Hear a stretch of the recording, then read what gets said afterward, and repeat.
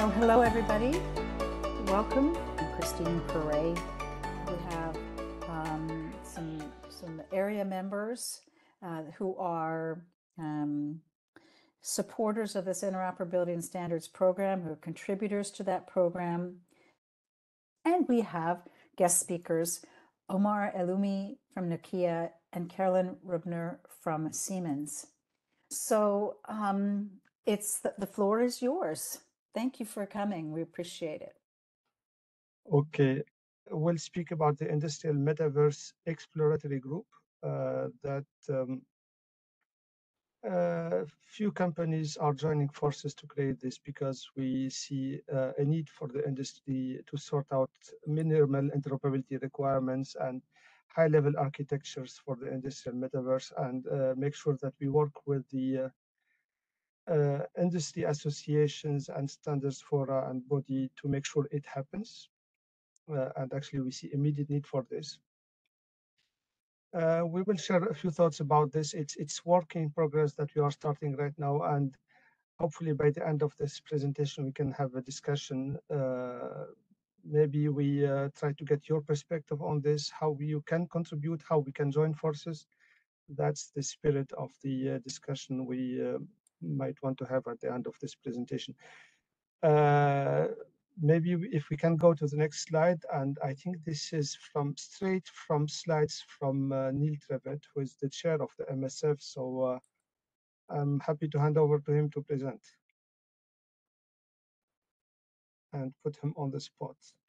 Sure. Yeah. Yep. No problem. So yeah, thank you to Ari and Christine for hosting this. So I'll keep it short because we want to get to the actual industrial metaverse group. But for those that haven't come across the forum before, just a brief introduction. So as soon as people hear that we are working on standardization for the metaverse, of course, the first question is, what is the metaverse? And it's an interesting question because the metaverse is going to evolve in a very Darwinian way over the next 10 to 20 years, probably. And so it's very hard to predict what the metaverse final shape is going to be, but it's real in the fact that it's today bringing together multiple disruptive technologies, some of which we've listed here on this slide: AI, GPU processing, augmented and virtual reality, of course, here at Area, Web3, 5G, 6G networking. You bring these multiple disruptive technologies together, we are going to be able to combine the connectivity of the web with the immersiveness of spatial computing. There's going to be a wavefront of short-term commercial opportunities, whilst the larger vision of the metaverse kind of comes together. But to make those technologies work together, we need interoperability standards. I think many other folks are looking to break down silos and build a larger networked economy with interoperability. And many folks regard the metaverse as being the evolution of the web itself, bringing in spatial computing. And of course, the web is a platform that's completely based on open standards. So whichever way you approach the metaverse and its evolution, interoperability is key. And interoperability needs open standards. And creating open standards takes standards organizations. And so there are scores, maybe hundreds of standards organizations that suddenly need to work together if we're going to cooperate over building this larger platform together. And the essential idea behind the Metaverse Standards Forum was to create a venue for those standards organizations to cooperate and communicate. So next slide, Christine. And the key thing to remember about the forum is that it's not another standards organization. That would just make the problem worse. It's a venue for the standards organizations to come and cooperate. The mission of the forum is to help the standards organizations do their great work, hopefully faster and better, with a broader input and broader visibility that the forum can provide. So the forum is intended to be a very open and welcoming venue for all of the standards organizations and the companies that are interested to use those standards. The forum does have a number of deliverables. Christine, for example, has been very instrumental in helping us start building the standards register, which is a database of Metaverse standards and other test beds and open source, you can see. But the existing standards organizations on the right-hand side in red, they will continue to develop the standards that we all need. The forum exists to help them and hopefully help them accelerate the work that they're doing. We're not trying to control the metaverse or somehow define it in some strange way. We're very much a bottom-up grassroots organization trying to find pragmatic short-term interoperability opportunities and helping the standards organizations fill gaps, meet those opportunities for the good of the industry. We're a non-profit and we incorporated in 2023, so we're still a young organization. Next slide. So when we launched the forum, we had 37 founding members. We wondered how much interest there was going to be. We've ended up with 2,500 members globally. So there is strong interest. Some of the members are listed down there on the left-hand side. It's open to any organization to join. So not individual members, but organizations. And with this breadth of membership, it is an opportunity to gather requirements and expertise around a table at a single venue and to get a lot of visibility for the standardization work that's ongoing. Next slide. And with so many members and not having a clear view of what the final goal of the metaverse is going to be, there's a recipe for potential chaos. So we've been quite careful to structure the work that we do in a way that hopefully surfaces the priorities for the members. So we have polled the membership as to what are the interesting topics. We've bunched those into domains, and we have working groups that pick on those domains and focus on specific areas that we can hopefully add value to the standardization landscape. I won't read all of these. You can read the kind of things that we're doing. There's a pipeline. There's proposals at the bottom in orange. There's exploratory groups, and the industrial metaverse that we'll be talking about is in the exploratory group phase, where we're building consensus on what the charter would be for an industrial metaverse working group. And then the working groups that are already approved are the ones in blue. And you can see it's quite a range. There's technical topics, lots of 3D assets and avatars and web interoperability, but also things like privacy, so cybersecurity, and identity. And I'm personally really excited to see the industrial metaverse exploratory group start. I think the industrial metaverse is going to be one of the first areas where metaverse technology really makes a significant industry impact. Next slide. I think, is that my last slide? That's it. Yeah, That's it. great. Thanks. Yeah, I think you said it right. And by the way, I work for Nokia. My company is, we're not selling mobile phones anymore. We are communication solution providers for service providers and for enterprise markets. But we are interested in understanding the requirements from the metaverse and the industrial metaverse. And when we speak about the industrial metaverse, the biggest problem we see is that if you speak to two different people, you get two different perspectives. There is no common agreement about the building blocks and the needs of in terms of interoperability. And because it's going to be a large system that it's difficult even for large company to dominate it. So it means that we have to figure out how to solve interoperability problems or minimal interoperability problems, because we cannot solve every interoperability problems, in order to make sure that the integration cost of the industrial metaverse does not impede market uptake. So this is one of the motivations for people like myself. So I was driving a little bit the initial phase of this exploratory group, but my hope since day one was for someone like Siemens to drive this moving forward, because they have a wider scope and wider perspective on this.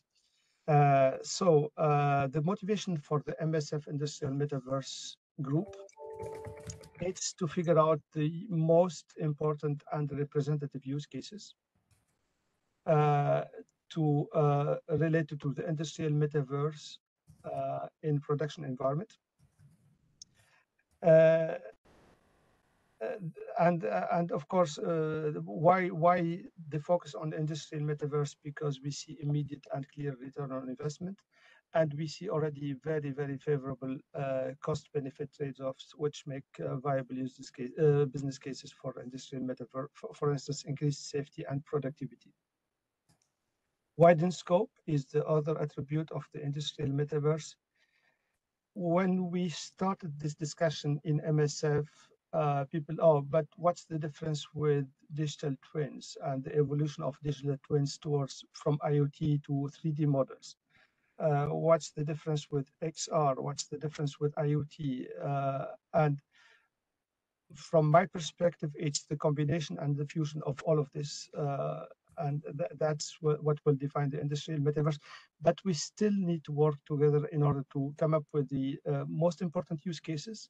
If possible, the high-level architecture, if possible, the minimal interoperability, and that's the starting point to make sure that we start real work with the Standards Association and industry organization to make that vision happen at scale. Carolin, anything to add from your perspective? No, I think you explained it really well. As you are all aware, for us, really the vision to go towards digitalization is that open ecosystem platform. The next steps also for digitalization go towards the industrial metaverse, and all of this immersing yourself in the digital twin, connecting all these assets, having the connection to the IT, OT, all of this can only work when we have interoperability requirements in focus. And so we're very much behind this endeavor. In terms of members who are supporting us for this, we have companies like Siemens and Bosch. We have NVIDIA. We have people from communication like ourselves. We have OMG part of this. We have also smaller companies from the XR domain and from robotics. So we start to have an initial kernel of representative players to drive this, and this is extremely appealing for us. Can we go to next slide? So this is an extract from our scope.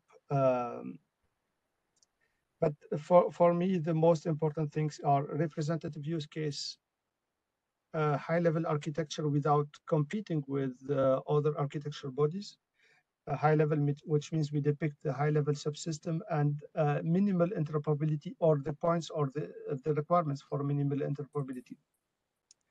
We plan to do this in coordination with relevant organizations. I think the Digital Twins Consortium, IDTA, whatever. In Germany, we have this Gaia X, which is very famous with the Manufacturing X. We have other activities in MSF we will coordinate with, and you have a link to the proposal that you see at the bottom of the slide. Next slide, maybe. This is a figure that we ended up including in the charter of the, or the initial proposal for the creation of the EG.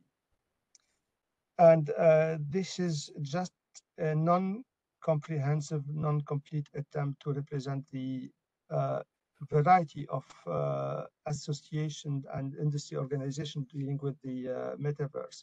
So you have the device, and in particular the industrial metaverse. You have the infrastructure with hardware acceleration, cloud, and networks, and you have at the right-hand side the content and the evolution of towards, for instance, immersive media. And at the upper parts, you have the platforms, the digital twinnings, the marketplaces, and the services. And from at least from my own perspective, the metaverse, if we progress in terms of requirement setting, identifying of use cases, will try to work with all of them in order to make sure that this journey towards the industrial metaverse will happen in a timely manner and in a coordinated manner. Next slide, maybe. So the next steps. So the way the MSF works is that we create this notion of exploratory group.